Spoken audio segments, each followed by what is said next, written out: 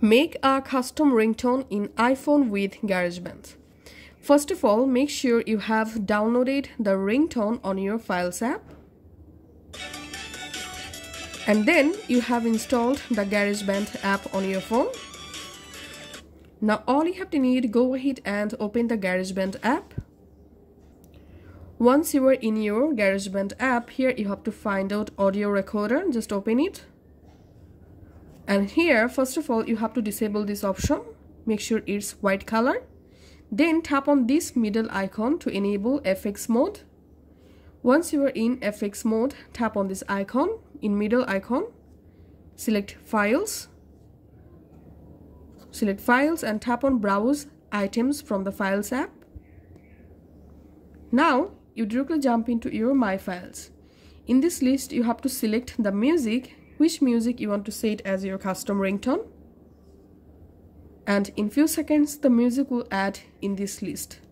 Now, simply drag and drop the music into this timeline. And you can play the music here.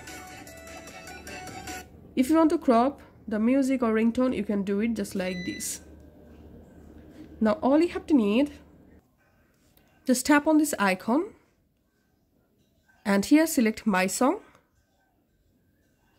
And the ringtone will export in just few seconds. Once the music successfully exported, here just long press on the music and here tap on Share. Select Ringtone.